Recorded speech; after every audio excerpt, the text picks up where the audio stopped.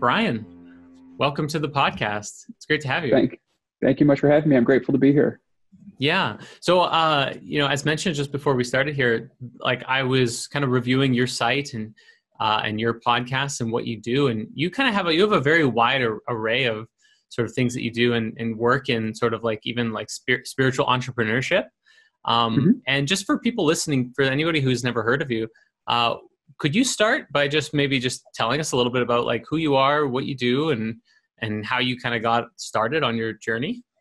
Sure, absolutely. So my name is Brian Dixon, and I live in St. Louis, Missouri right now. I've been very fortunate to be able to travel all around the world with the work that I've done.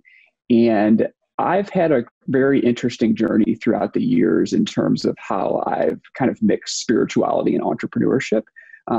A little background on myself in terms of how I got to where I am now is I was initially in law school, and I learned about cryptocurrency, specifically Bitcoin, when it first came out. And this was in like the 2011 timeframe. So it was very early for the cryptocurrency days. And I learned about it in an online article and became completely fascinated by the topic. And I was like, I somehow have to get involved with this because I think this could be a really big change for how different types of systems are built in the future. So it was at that point I decided I didn't want to go in and become an attorney, but I ended up finishing up school and I was working at a firm. And then I decided, if I want to get in the technology side of things, I really need to transition out of this. I don't want to, do this for 10 or 15 years and look back on my life and say, oh, I regret not doing this sooner. So I ended up leaving the firm I was at with no plan about how I wanted to get into technology just yet, or understanding how I was going to do it, just putting faith in the universe that it was going to work out, whatever I wanted to end up doing towards my highest and best. And, funny enough, I ended up watching this documentary on Netflix called Something Ventured about a week after I left the law firm I was at. And the documentary is about the godfathers that started venture capital in a sense. So basically investing in startup companies, primarily usually in the technology space, helping these companies grow, how they created venture capital investment funds initially. And the main guy in this documentary was a guy by the name of Don Valentine. And he created a company called Sequoia Capital. And Sequoia Capital is arguably one of the most successful venture capital firms in the world that's invested in Apple and Oracle and all these major technology companies that most people use on a daily basis. And I actually just messing around online found the founder's email address, and I shot him a note and I was like, hey, just finished law school, don't want to be an attorney, very fascinated by technology, saw you in this movie. Do you have any advice? I would love some mentorship from you. And he ended up calling me about a week and a half later, completely out of the blue. This guy's a multi-billionaire. I never expected him to ever just reach out to me, and spoke with me for about an hour and a half on the phone and just gave me some tremendously valuable advice about how he thinks about the investment landscape and technology and kind of the path that I wanted to take moving forward. And so at that point, I was really fortunate to take his advice, integrate it into my path of what I wanted to do next from a personal and a career perspective. And I got in really early on with a company here in St. Louis called Capital Innovators. And what Capital Innovators does is we fund early stage technology startups through venture capital investment firms. And we also run early stage companies through a 12-week program called an accelerator to scale these entrepreneurs' businesses really quickly.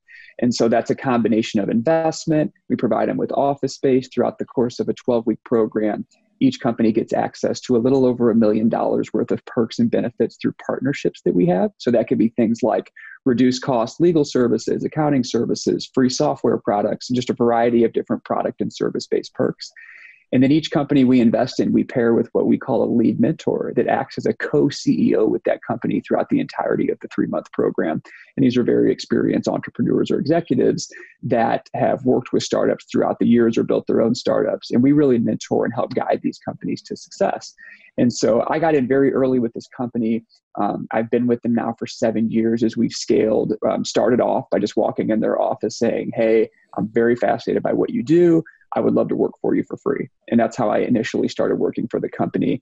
And 7 years later, we scaled the company significantly around the world. And we've been extremely blessed to raise multiple venture capital funds. We've funded now 130 startups that have gone on to raise close to $400 million in investment and created about 2,000 jobs for the different companies that we've helped fund and help grow. And so it's been, just a really remarkable ride over the last 7 years. And alongside that, I've always been just so fascinated by human consciousness and the nature of our reality and kind of the mixture of spirituality and science. And, I was raised in the Christian religion, but I always, as I was like sitting in church every Sunday, I'd always like think like, there's just got to be more to this, right? There's got to be way more than like this one singular concept. And so throughout my whole life, I've always been super fascinated by all sorts of different religions and spiritualities and kind of understanding the dynamics between the similarities and the differences between them. But when you really extract the core themes from everything, there's very similar things between all sorts of different religions that people are trying to get to. And I've really incorporated that sense of science and spirituality into a lot of what I do on a daily basis, how I guide entrepreneurs, how I guide my own life. And a couple of years back, my wife and I ended up starting a company that we call Dixon. And it's basically all of our work in this space. So around consciousness, spirituality, science. And we have a podcast called Deep Thoughts with the Dixons that we put out a new episode every Tuesday where we get to talk about all these topics that we're really fascinated with.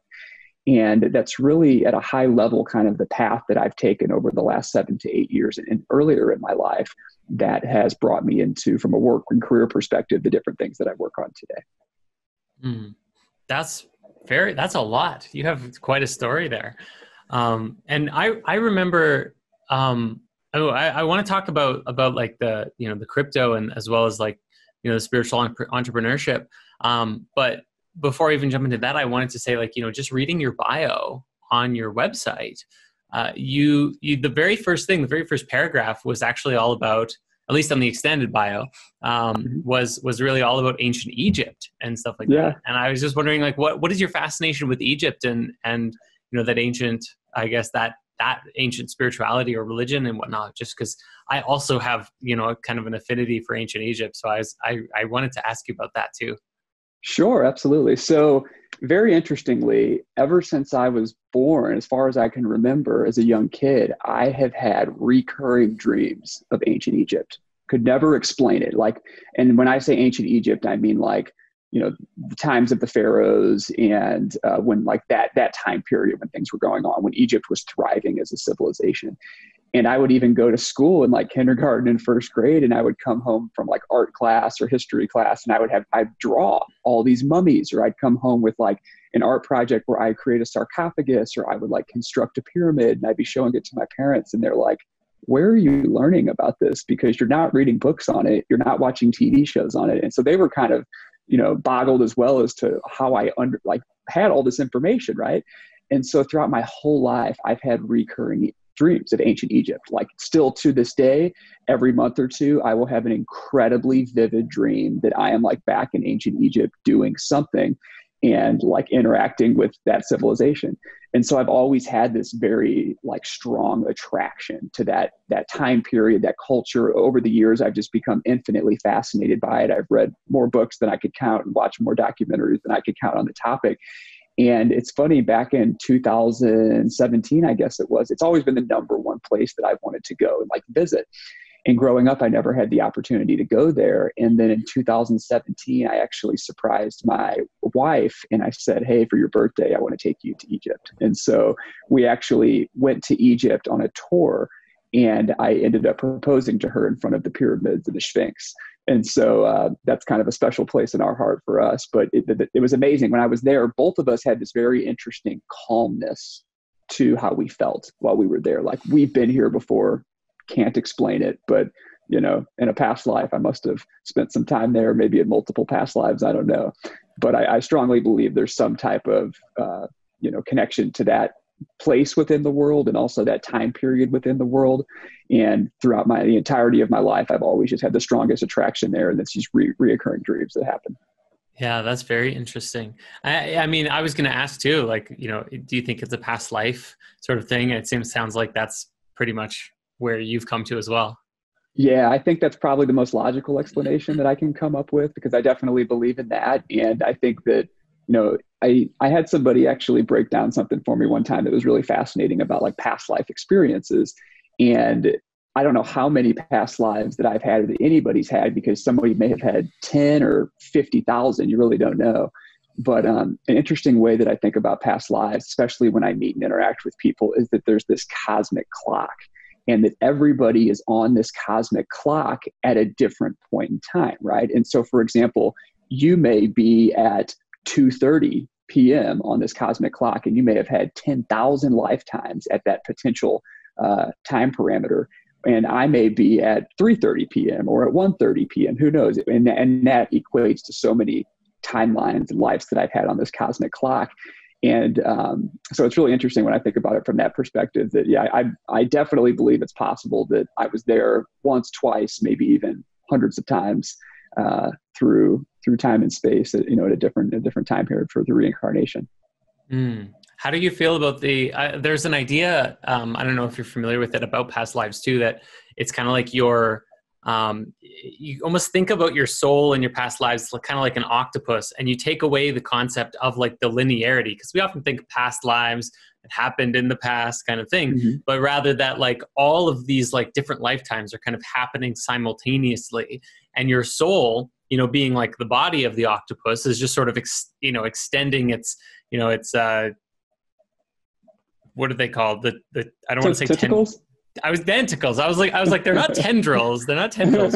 Yeah. So extending their tentacles out, into like different timelines, but they're all still happening simultaneously. So it's not this linear, kind of thing, but they're all kind of related. And that maybe you're in between Egypt trips, like sort of like you have a past life in Egypt and you have a future life also in ancient Egypt, but it's happening like later on your soul's progression. Like, absolutely. Yeah. I thought about that too. I think time in general is a human construct and is an illusion. And so I think it's very possible that you could be living out multiple different realities in different dimensions at one time, on different, timelines in a sense, that are all happening simultaneously. I definitely think that's possible. And I think quantum physics and mechanics is starting to prove that that's very plausible as well. Yeah, definitely. There's quantum gravity research is saying that like the quantum particles can move forwards and backwards in time and imply like reverse causality. So things in the future can be affecting the things happening in the past, and that that the linearity is a very 3D experience, but it's not so limited in higher dimensions or realms. Yeah, absolutely. That's fascinating. So cool. Very. So let's jump back then to this kind of like this subject of spiritual entrepreneurship, because this is really kind of your bread and butter in a large way of like what you're doing. And I think that that's very important. We recently also, I don't know if you've seen it, we recently put out a series called, just like a spiritual money or a spirit science money series, which is really all about this kind of same subject, because I found for myself that I struggled financially for a really long time, and I'm still kind of growing through, these changes in how I look at money and my relationship with money, because the spiritual mindset often is, well, you can't have money if you're spiritual, or you can't make money from offering spiritual value, right? And there's this pervading theme, right? But at the same time, it seems as though like, if there was more things out in the world, like things that have money behind them end up having a lot of like power and authority in the world, that if there were more genuine and authentic spiritual offerings, that like society may actually like really evolve consciously in a big way. So, I mean, what's your take on that, spirituality, money, entrepreneurship, how it all fits together? Like, how do you feel about it? And what do you say to people, who are either just coming on that path or maybe struggling with that path, and that, that kind of thing? Sure. So I used to think about this a lot in terms of like, if you're singularly trying to accumulate wealth, is that like a very ego-based mindset, right? Like you have this attachment to an accumulation of this financial desire. And on the alternative, like you mentioned, I think it's very common in society for people to think like if you follow a spiritual path that you have to detach completely from money, and you need to focus very intently on just becoming more centered and developing your spiritual abilities and your connection to source. And I thought about that and balanced that a lot for years and years, because I've been so strongly pulled in each direction throughout different times in my life. And it's interesting. My wife, I think, actually had a big impact with me on this. So she's from Pennsylvania, but her family is from northern India in a place called Dehradun. And so my whole life, the way that I naturally kind of thought about life and spirituality is exactly how they practice, like a lot of the Eastern practices, is I think is how I incorporate a lot of how I think about things today. And what she told me one time is she said, money is just energy. And if you want it in your life, then you have to begin to vibrate that energy into your life, right? And so she's like, it doesn't have to be independent from a spiritual practice. It's actually very congruent with a spiritual practice because it is literally an energy that you're attracting into your life. And when I really reshaped my perception around that, it helped me integrate better how I thought about it holistically. And so if I'm really thinking about it, that if I do good things and I feel good about what I'm doing, I'm enjoying what I'm doing, I'm really vibrating that frequency of that love and light in how I'm spending my time each day, that it'll be an energetic byproduct of how I'm spending my energy, right? And that's just a basic law of karma, that, what you put out comes back to you. And so if I think that each and every day I'm living my life and trying to get, 1% better each and every day with my personal and my professional life, and I'm mixing that spirituality with entrepreneurship, I've seen that begin to enhance, and the opportunities and synchronicities that begin to occur over time are remarkable. And, when it first starts happening, you kind of go through that process of, okay, this is kind of strange, what's happening. And then you get to the point where it's like, this is just the way things work, right? This is the laws of the universe. And when you embrace that, I think that really helped me better integrate those two together in terms of the spiritual concepts and the entrepreneurial concepts from a money perspective. Yeah, no, that makes a lot of sense. And I mean, you also have a lot of work and exploration in, like, just as you described at the beginning too, like the cryptocurrencies and everything like that. And I get a lot of comments even on our, the Spirit Science Money series, talking about, it's like, maybe the current capitalistic model isn't the greatest, and maybe the resource-based economy model also is not going to work. But there's a lot of emphasis from at least a certain portion of the audience saying, well, like, the cryptocurrency, the decentralized platforms for communities and whatnot to thrive might be, or at least is favorable to, again, some of the people in the audience. And so, I mean, how would you even describe cryptocurrencies? Like, how do they work, for people who are as, like, unfamiliar with them, and how they're different from money? Sure. So the way that I understand cryptocurrency is like as a digital asset, and it's an opportunity for two parties to exchange almost anything of value in a transparent and trustless manner. So for example, I could send a digital asset from my account to your cryptocurrency account, and I don't need a third-party intermediary like a bank or a clearinghouse to verify that transaction occurs. I know that it's going to occur because that's how the technology is built. And it's built in an open source forum so that people can actually go in. If you have an understanding of how to read or write code, you can look at it and see how it operates.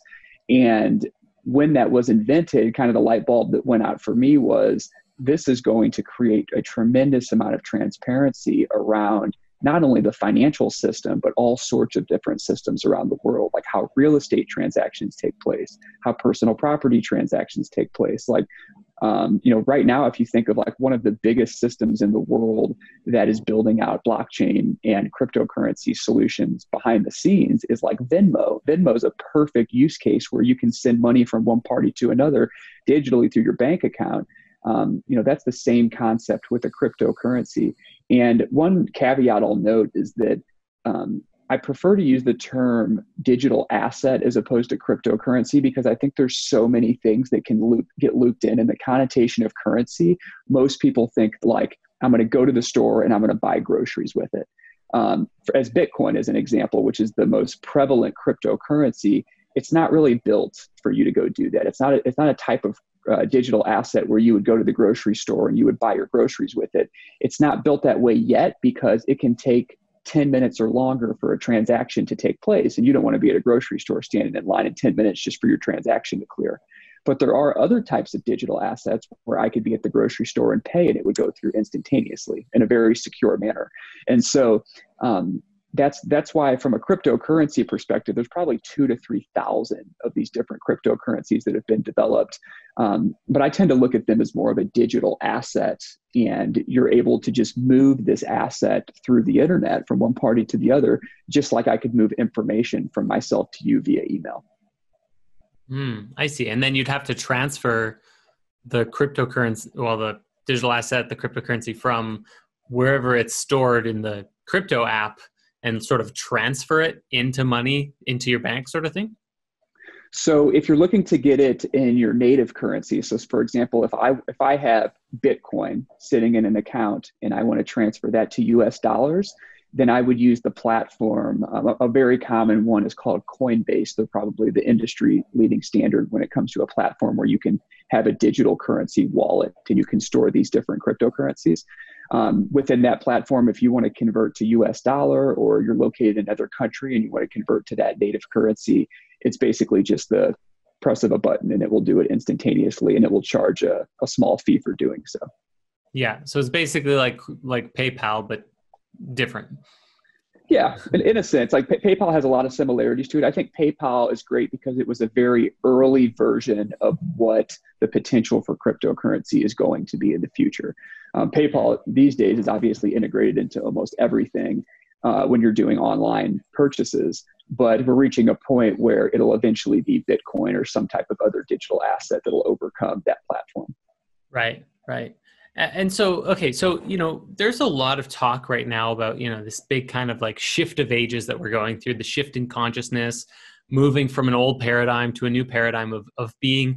There's a lot of conspiracies about, the one world order, new world order, one world government kind of controlling the world and all of this kind of thing. From your perspective, how does crypto and maybe the evolution of cryptocurrencies, does it stand to maybe support or to maybe challenge that shifting model, or how do you see the evolution of cryptocurrency playing out in society, and maybe some of the challenges that we're going to face as well, as we shift, and maybe as it relates to some conspiracies or not? So this is one of the things I thought was so interesting when I first learned about cryptocurrency and I began to understand it, is that I think it does both. I think it helps with the paradigm shift, but it also pushes towards a unified one world government, one world control mechanism. And why it does that is because but let's take the path first with the one world government scenario. The reason why it's important to have a digital cryptocurrency for that end game is because you can track every single transaction that takes place. You can't do that right now with just dollars, right? I could give you $20 and no one would ever know that happened. But with cryptocurrency, if I were to send you $20 worth of a cryptocurrency, that transaction is time stamped, and you and I both have a unique identifying string of characters that shows that there was a public address, like a digital signature from my account that's sent to your account, and you would have a digital signature on your account. So that process, the amount that was sent, the date and time it was sent, and even though it's a string of characters that maybe only you and I know, those are public as well. And so from a one world government perspective, they can now track every transaction. And that's what they want to happen anyway. If you want to have ultimate control over people, you want to be able to track and trace the data on everybody, in my opinion. And I think that's a big thing that we're seeing right now. And actually during all the COVID scenario, when they were trying to work through some of these stimulus bills, one of the bills that got proposed was a digital dollar, where instead of mailing everybody, $1,200 or $2,400 checks, like what happened, or doing a direct deposit in their account, they would download an app or set up a web platform that would have a digital cryptocurrency-based dollar that they would just transfer. Now, what I think was actually happening when they were doing that, it was a way to program and condition people for what's to come in the future, because it's not that far around the corner before I think we have some type of global one world currency. And so I still think that's going to happen. I think that's the direction that we're going. But on the other side, on the path of it can actually help with this paradigm shift of consciousness, just because there's a global one world currency doesn't mean there's not going to still be people that are using other types of cryptocurrency as transfers of value that are private and secure that can be transferred off the radar of this one world currency. Like just like today, there's, tons of different types of currencies that are used all around the world. And right now, the US dollar is probably like the earmark for how most people value their currencies, and they kind of base it off the US dollar. But when a one world digital currency ends up coming into use and adoptance, we're going to see that happen, and it's going to be tracked by the powers that be at all times. And then we're also going to see private types of currencies, I think, that are going to be used as well for people that are trying to avoid being a part of this one world system. Wow. That's crazy. But I totally agree with you in terms of this. There is, in my opinion, so I've been studying from a conspiracy theory perspective a long, long time on this. And I think there definitely is an agenda that's being played out as we speak with everything that's happening around the world, especially with this pandemic. And there is unfettered amounts of control that are taking place on people, right? We've got large technology companies that are having mass levels of censorship that only aligns with the official government and certain types of narratives. And it is completely conditioning people to think in a certain way. And when they censor the information through artificial intelligence, they can basically place exactly what they want the audience to see and remove exactly what they don't want them to see. And that's been happening very quickly over the last couple months at a rate that we've never seen before in our lives. And I think it's something that's going to continue, and it's going to advance pretty quickly over the next 6 to 12 months. Yeah.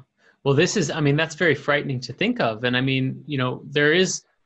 feel like there's a lot of hope in the spiritual communities, especially, like we're moving into a new paradigm and an age of light and this and that. But it seems as though on the other side of the equation, it's like, well, maybe not so much. There is a lot of control. There's a lot of influence. There's a lot of all this stuff that's happening. I mean, what do you make of all that? Like, what do you think the end result is going to look like in this whole game of life we're playing? Sure. So I see a future where there's going to be like segments of people living kind of these almost micro ecosystems of life. And what I mean by that is you're going to have a large mass amount of people that have acquiesced into a state of control that they're okay with, and they will largely be supported by government means, right? There could be a universal basic income, because we're seeing jobs right now wiped out on an unprecedented level. So the middle class right now is just being decimated. There's going to be an ultra elite class, and there's going to be a low income class that's going to be fed off of the government and off a universal basic income system, potentially. That's potentially what I think could happen. And there's going to be this segment of people in this micro ecosystem that'll be okay with that. They're going to be okay with the control. And then I think there's going to be other micro ecosystems where people are going to revolt and stand up and say, we will not acquiesce to this. This is not right. This is not how we're supposed to be living lives as a race. And they will begin to create these new populations of life that happen in very unique ways. And that could be done through a lot of like technology systems that allow you to decentralize the control. And cryptocurrency is one example of that. A lot of these new systems that are being developed on top of what's called blockchain technology, which is what cryptocurrency is built on top of. They create these decentralized technology means where you don't have to have a centralized governing control to have different types of value shared between people in different circumstances. And I see both potentially happening. If we wanted to just flat out stop the levels of control that are happening right now, it wouldn't be that difficult, because there's a lot more people in the masses that could stand up than there is people at the top that's controlling everybody. But the issue with that I see is people have become so conditioned to their lifestyles, and it's a lifestyle based off of like fear, which is the currency of control. And that type of a lifestyle makes people complacent. And so I think the group of people that have this more spiritual mindset and or have gone through this large paradigm shift of consciousness and an awakening, there's a lot of people around the world that this is happening to. I don't know if it's enough people to actually stand up and say, we're not taking this, that would cause the global shift just yet. I think it could happen in time for sure. But I think that there's so many people that just are very acquiescent to what's going on, that I think it's going to be challenging to see, like a revolution or a revolt or something like that happen with the current situation.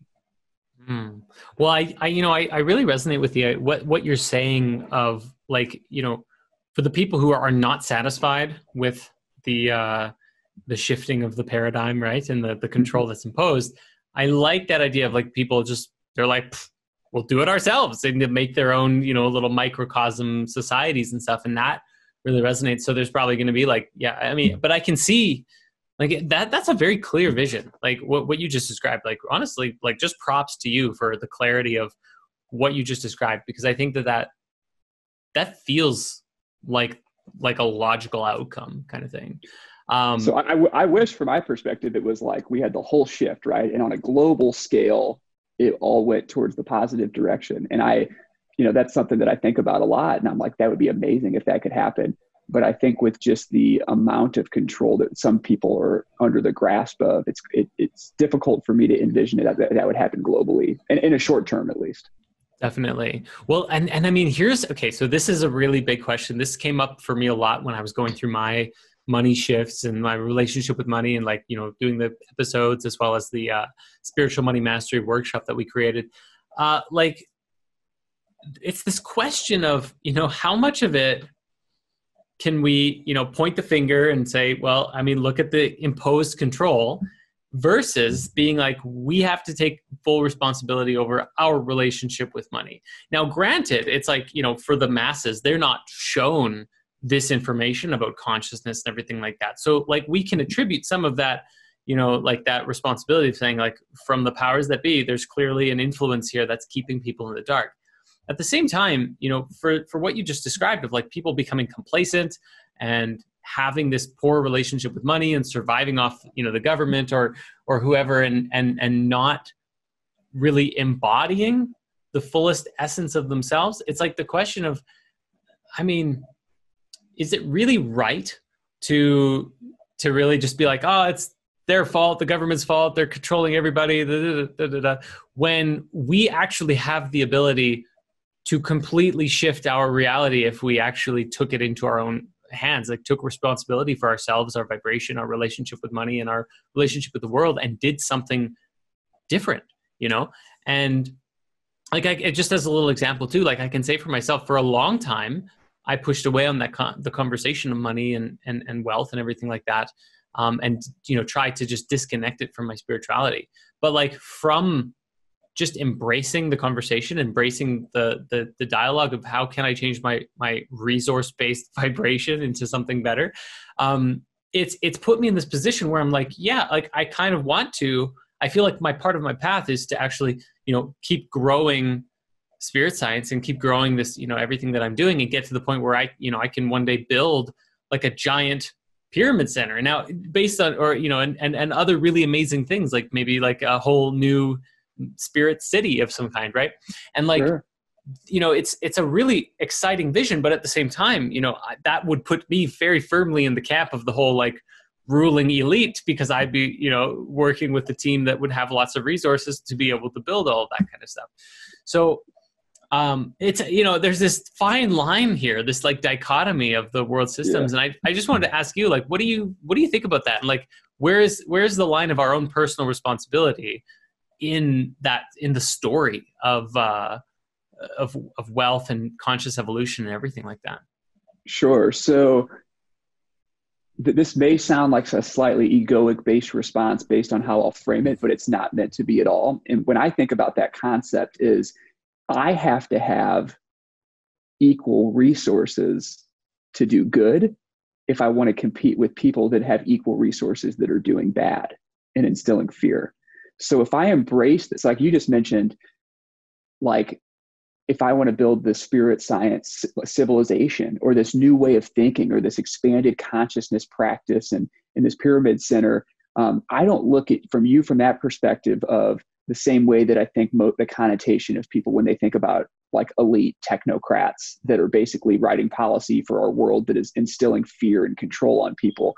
I look at that as I'm now taking myself to a resource perspective where I can spread what I know is right, that is coming from my heart, what I, sharing love and light with what I do. And I'm not trying to control other people. I'm trying to create a new way of life for myself. And as a byproduct of that, maybe there's some people along the way that share in that same vision and they can actually change their life for the better as well.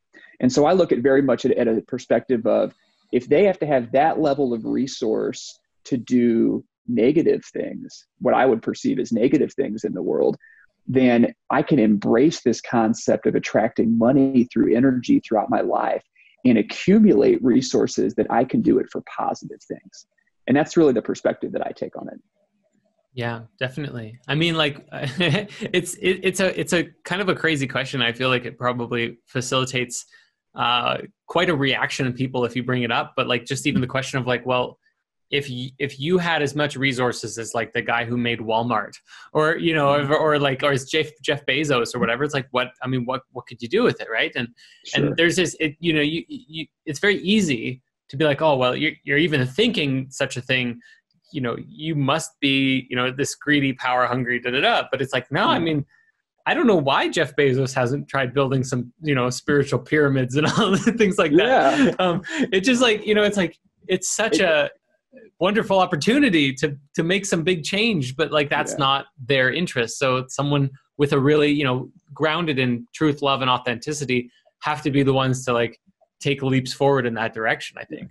It makes me wonder too sometimes is if when you reach that level, if there is a very strong influence that comes in contact with you from groups of people that really do actually run and control our macro economy, they come in and say, oh, you've reached this level of influence in the world. You've reached this level of resource.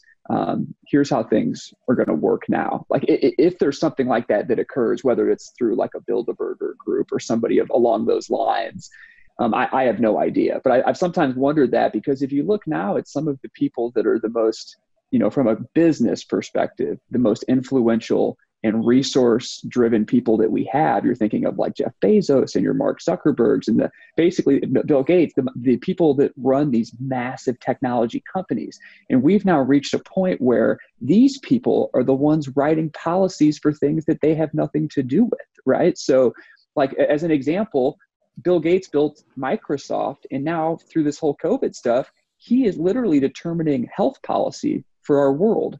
Right. And so it's a very interesting disconnect that's happening. And when you reach that level, it just makes me wonder, like, is there some type of influence from a group of people that does pull a lot of strings behind the scenes that comes with you? It's like, okay, if you want to continue to grow to this level, here's how some things need to work. And it gets very political. I have no clue, but I often think about that from books I've read over the years and things I've learned just in my travels around the world, as I've seen, like, as I've come in contact with very influential business people, the politics that get involved when you reach that level can change people. Fundamentally, they can change people. And so it's like, not only do you have to go hard after, trying to grow something that you align with, but you also have to make sure that once you reach that level, that you stay aligned and you can't get persuaded or acquiesce to an influence of somebody else, so that you can make sure you carry out your mission. Wow.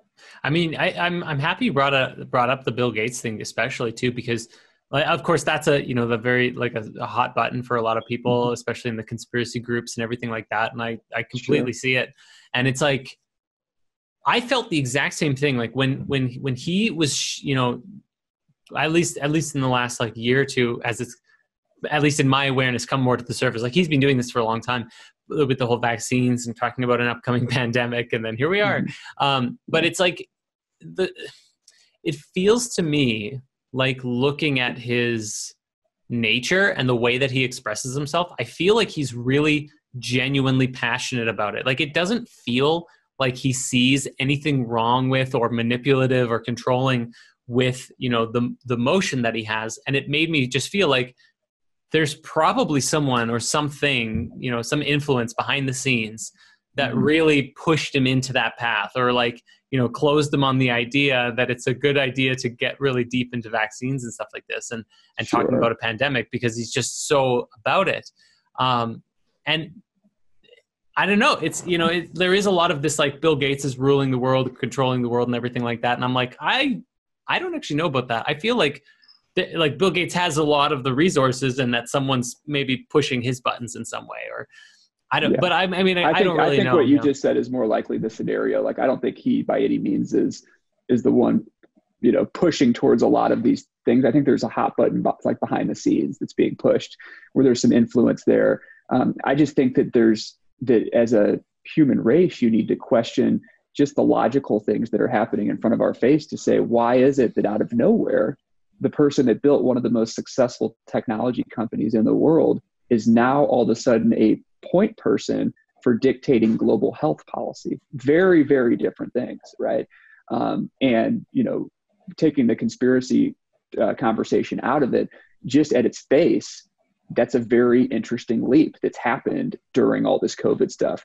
And from a vaccine perspective, because when I was in the legal space, I used to work on personal injury cases. So people that got injured in car crashes or truck crashes, and people that got injured in medical malpractice and things of that nature.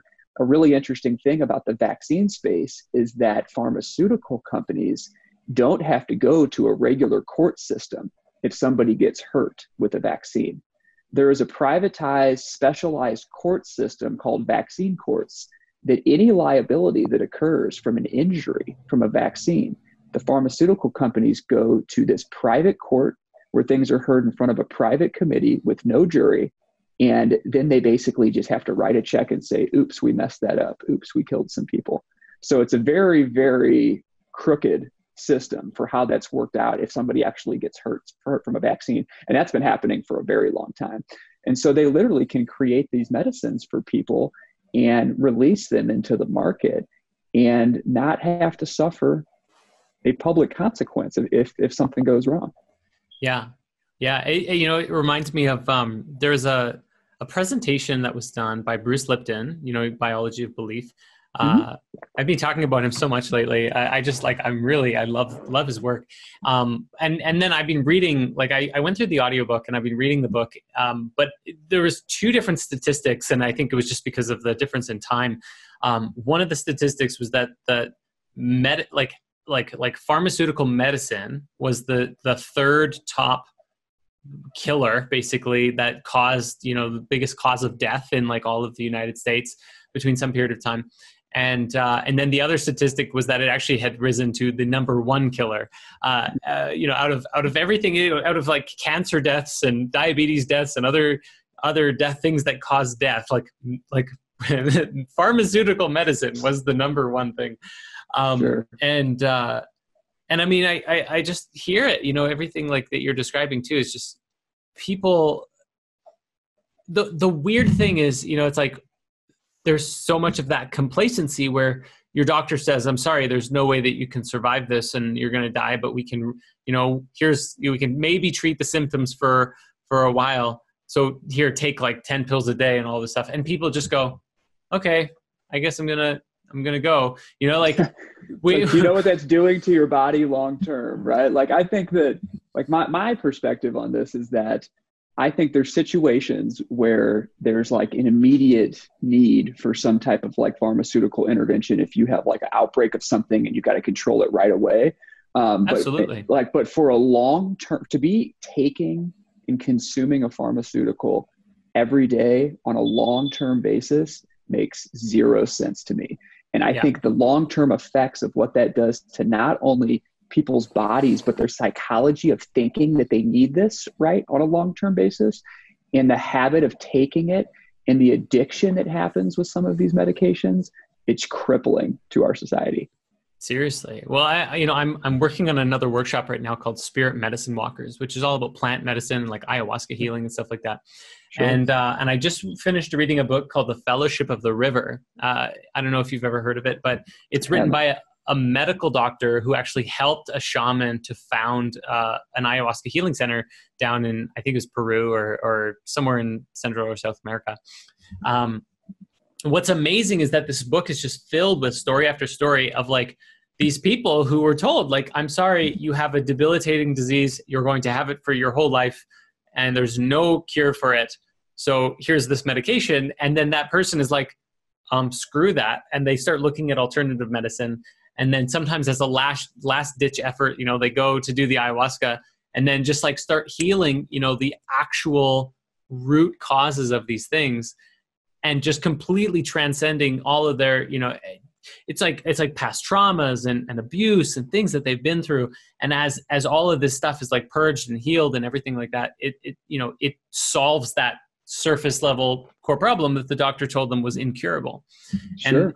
And that's something I think, I mean, maybe the big challenge is that that's just not talked about in the mainstream world. You know, there's far more focus on the pharmaceutical route than there is actually like an open sort of acknowledgement that plant medicine is very valuable, or that there's other healing methods that you have to treat the, you know, the actual, you know, what is called the PNEI network or the DMN, you know, these parts of your body, the psychoimmunological, I don't even remember how to say the whole word, but it's basically like the physical relationship of the emotional body. When you treat that, you can actually facilitate really deep healing. And, you know, this is my big challenge with, even with COVID, I was like frustrated at scientists and Neil deGrasse Tyson and people, cause they, you know, COVID all was exploding. And I remember in one particular, I bring up Neil deGrasse Tyson because I watched his podcast. He was talking to some like very prestigious doctor and talking about COVID. And they were like, well,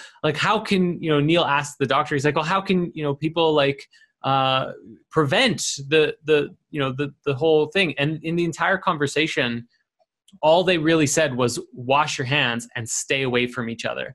And there was no conversation about like, what about actually like strengthening your immune system, you know, or like anything like that. Not even on the conversation radar. And it was it was just frustrating to me to see that. Why don't you go stand out in the sunlight where it could just kill the virus for a while, right? Like boost your immunity.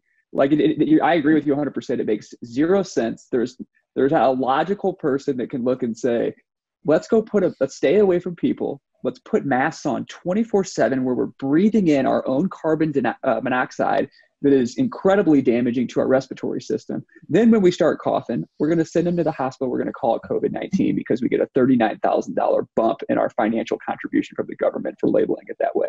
Like it makes zero sense to me. And I agree with your point on the plant medicine stuff. I strongly believe that there's probably a plant that exists somewhere in the world that can heal any type of illness that could ever happen, right? Like, I just think that there's that type of connection within nature, that has to be something that exists. And most of these things are known, that you can take plant medicine of different types, herbs, minerals, roots, other types of plant medicine, and it can cure different illnesses. But the biggest issue with that in our current society is that there is no profit in curing something. You have to keep people just sick enough that they keep coming back to buy another pill, right? And that's really unfortunate, but that's kind of how it works. I mean, that's the hard truth of it.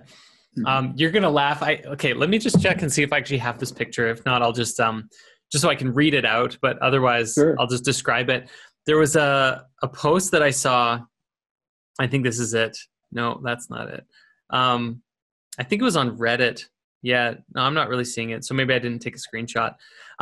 Okay, so it was a post that I saw. It was like actually like a news thing, or someone, actually maybe Collective Evolution posted it, I think. But either way, it was basically this like news clipping that said that Bill Gates and like these, you know, high level, you know, WHO or whatever people were like having like a private seminar study thing, think tank thing, to try and figure out how best to convince the American public that taking a vaccine was a good thing. And it was just like, because so many people were like, you know, very opposed to the idea of mass vaccinations, that they're like trying to come up, how do we convince people to do this?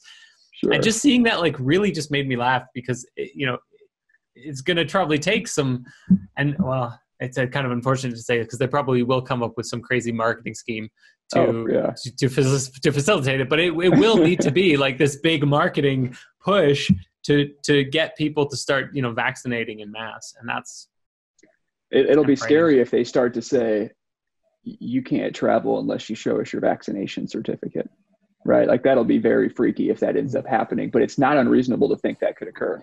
There's something like that right now. Even regarding like I was just talking with someone from Rhythmia, and obviously Rhythmia is closed right now because of COVID and whatnot. But that like the Costa Rican government is open for travel, but you have to have a negative COVID test within 48 hours of your trip. And then even like, I know for Canada, the moment that you get back, you have to self-quarantine for 14 days afterwards. So that's going to be, a lot of people are going to be like, oh, geez, like, I'm not going to travel anywhere because I'm going to have to stay home alone for 14 days afterwards. But even then, like to go anywhere, or at least to go to Costa Rica and probably a lot of other countries, Sure. For those who have implemented this rule, it's like you have to have a COVID test. And I think the thing that people are really scared of is that, yeah, it's like what you said, like having a vaccination or having like a proof of vaccination, like chip, like put in your arm or something like that, so that you can prove that you've been vaccinated. That's that bridge to that like mass monitoring, like microchipping people and everything like that. It's kind of that's something that a lot of people are talking about is coming. And I think what we sometimes don't realize is that we don't really need to be chipped. We're all carrying cell phones. Like we're already kind of chipped. We legitimately are already like a bionic organism because this is on our hip or our hand, or, if you're in your purse or wherever you keep it, it's with us 24/7, right?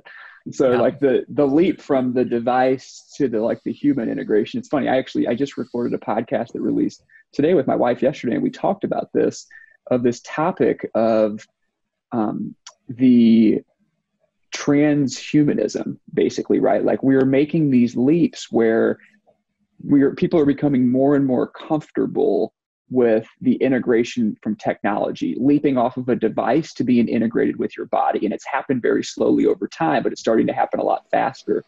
And what I was talking about was that when you're walking around now and everybody's wearing masks when they're in public and you see them and you only see each other's eyes, right? It creates a very robotic psychological response because there's no facial expression. So this continues to happen.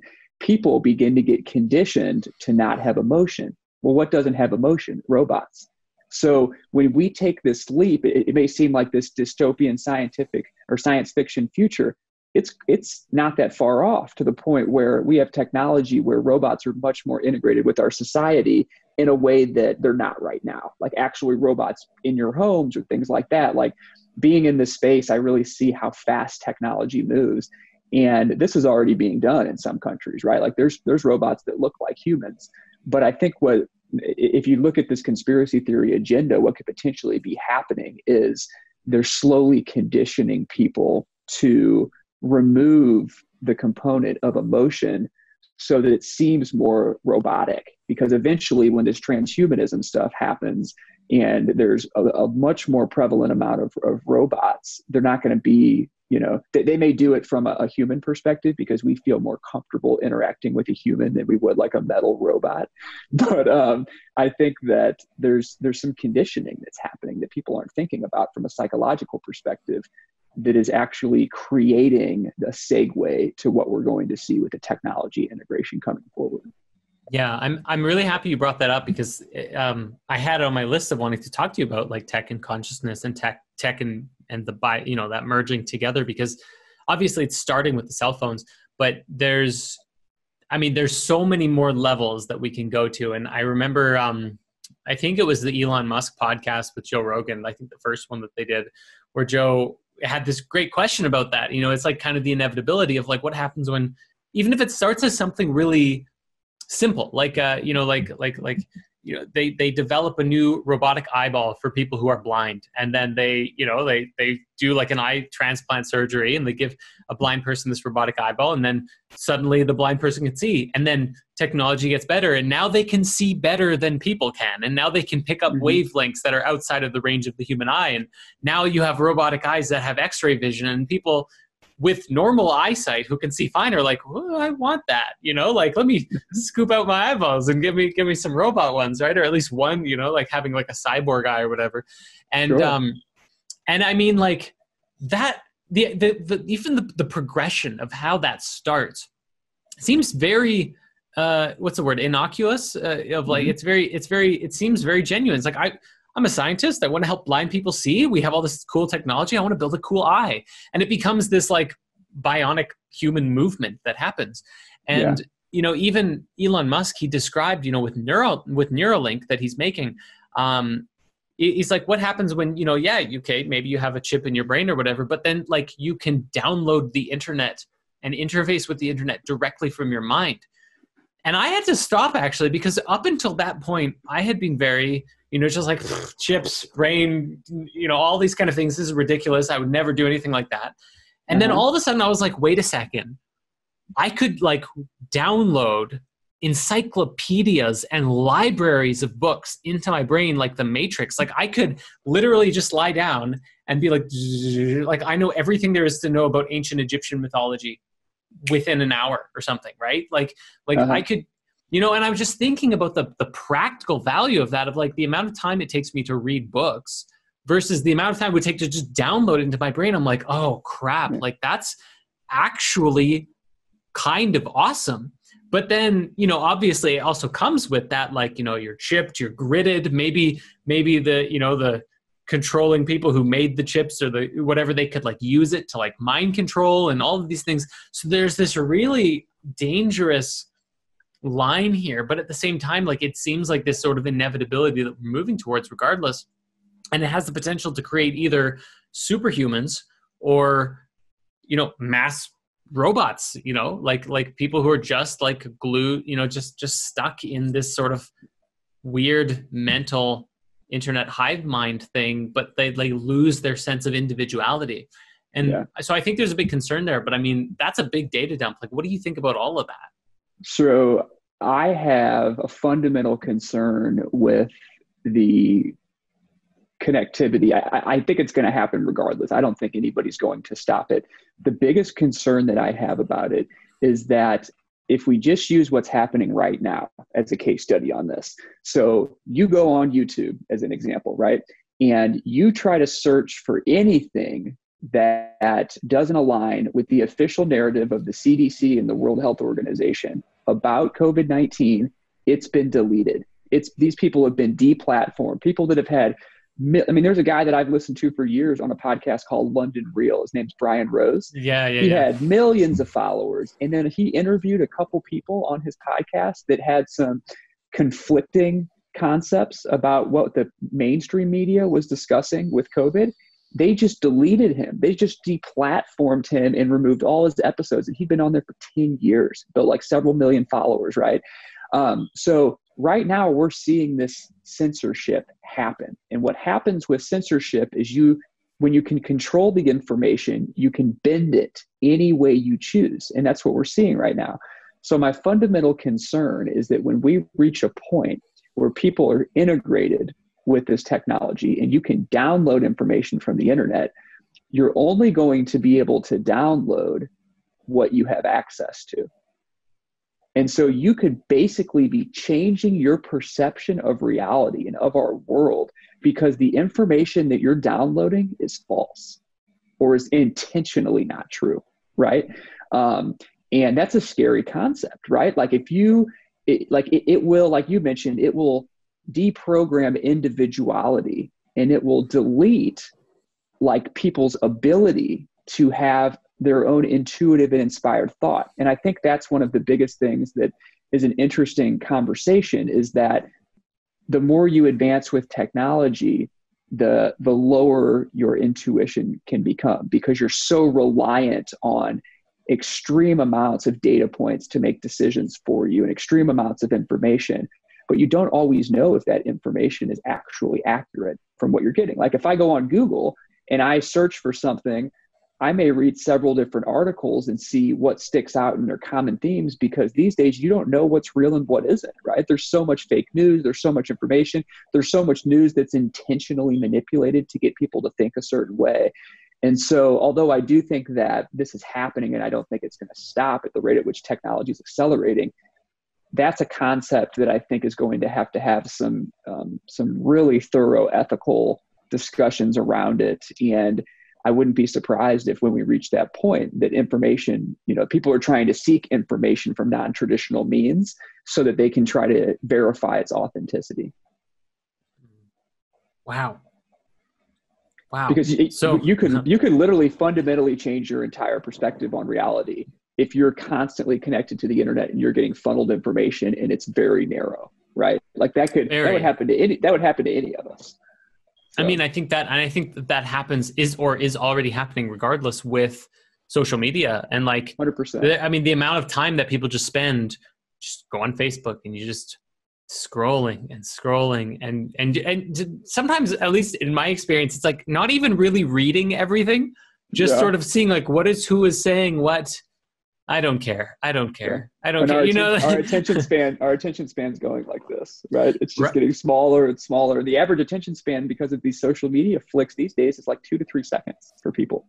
I know that's a problem. It's a huge problem, especially for, it's crazy. Like, wow, something really has to change. But maybe it's the introduction of a new or better technology, or maybe it's literally the exact opposite of people getting so fed up that they just like, screw it, I'm going to go live in nature and read a book. And I think so here's how I interpret consciousness, because I think it plays into this conversation. So I think we are so much more advanced than any device that we can use, but Definitely. We've just forgot how to unlock it, right? Like it's been suppressed over time. We haven't been taught the right way. And there's a lot of things that you can do in lifestyle and spiritual practices that you can do to try to expand this intelligence and expand this consciousness, but it's not taught in schools, right? We're programmed from a very young age to go through a certain process to come into the working world, to accumulate debt, to like there's a long process of what society has built into this system. And what I consider the truly valuable and important things that make us unique as a species, we're not taught that ever in school. So you have to go seek that and learn that truth on your own if you really want to. And, hopefully there will be this paradigm shift when that happens. But I truly think that our consciousness, I think human beings are, when you say like a human is conscious, I think that it's a really interesting conversation, because I think consciousness just exists and we are receivers of it, almost like we're wearing this headset in a sense that's tapping into this universal source that exists. And I've had some really remarkable experiences that have happened to me throughout the years where I have actually seen through what I will call our holographic reality, because that's how I perceive it. Through deep, deep meditations. I mean, I've had some experiences where I've actually seen through what I can literally, the best way that I can literally describe it would be like a beautiful energy architecture, whether it's machine, I'm not sure exactly what it is, but just this beautiful energy architecture of colors that I could never describe. And then projecting off of that is the reality, right? It's like, it's the home, the couch, the TV, the computer monitor. And there's a guy that I've started listening to recently, and his name's escaping me right now, but he's been interviewed in several podcasts, and he's a scientist and quantum physicist and things, that basically has discovered that this is likely what our reality is, that there is this holographic projection that is coming off of some very advanced source, or whatever you want to call it, but that what we see on a daily basis is basically a perception of this holographic projection that exists. And although we can touch it and it feels real, in reality, it's not. It's just this consciousness headset that we're wearing and we're decoding information in a human experience. But throughout my life, as I've had several of the times where this has happened to me, and I've had this really interesting thing where I've actually seen the holographic projection jumping off of this energy architecture. I've spoke at depth about this with your colleague, Ben, who connected us. And it, like the first time it happened to me after a very deep meditation, I was sitting on the couch and it happened to my wife and me at the same time. And we had just done a super long meditation and we could see through each other. Like we could literally see through each other. And it was almost like consciousness connected at the same time, and like gave us this window where we got to peek in to see behind the scenes of the illusion of our reality. And it happened. And I was like, it took me like 7 days to process it. I was like I barely said a word for a week. And it was so mind blowing because throughout my life, I've known that there is so much more than what we can see through our eyes and our level of perception. But for the first time, I actually like perceived it and experienced it. And even though it was for a glimpse, like a short period of time, it was like such a monumentally impactful experience that it took me a couple of days to like process it and be like, wow. So everything that we see around us is just, you know, in a sense, it's kind of an illusion from what actually exists behind the scenes. And so I really think that like from a conscious perspective, that we're here and we're just receiving this information, and it actually exists far beyond us. And that's why I think there's so many interesting things that can happen. Like you can have people you could be thinking about somebody and they text you right then. You know, you can be like, I've had the weirdest things happen that just prove this theory over and over again. Like one time I was in Hong Kong on a business trip, and we were, my partner that I was there with, we were trying to get in touch with somebody who had a meeting set up for us the next day. And Hong Kong has like 8.5 million people in it. And it's very highly concentrated, small area.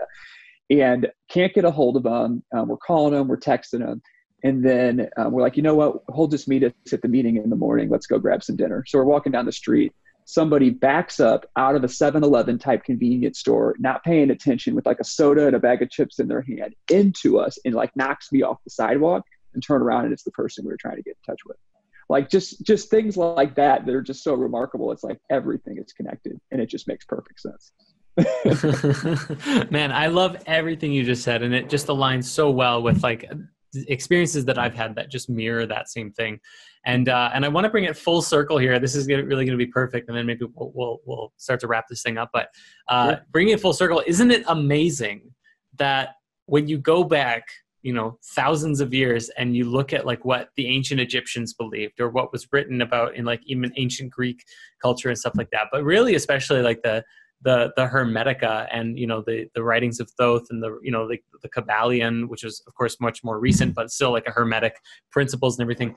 It really describes everything that the quantum physicists and everybody is like starting to validate like right now. It's like, Oh yeah. you go back, I was just transcribing this earlier today actually for another workshop I'm doing, but the, you know, like the 7 principles from the Kabbalion based on the Hermetic principles and teachings are like that everything exists within the mind of God, that we are, that it, like the reality is this illusionary, this transcendent illusionary field, this matrix, you know, but that the higher reality is invisible.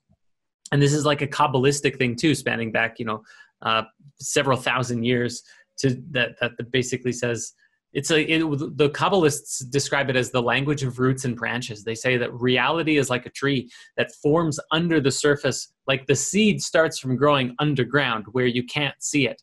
And then from that underground source, right, then you have the tree that grows up and rises up, and then you have that which is visible. But everything that is visible is actually emerging from that which is invisible, that which is hidden or underneath the surface.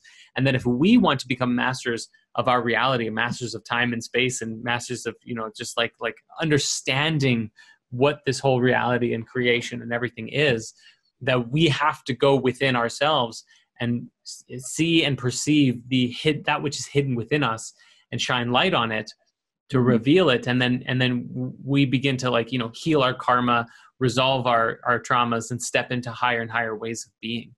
Sure. I agree with that 100%.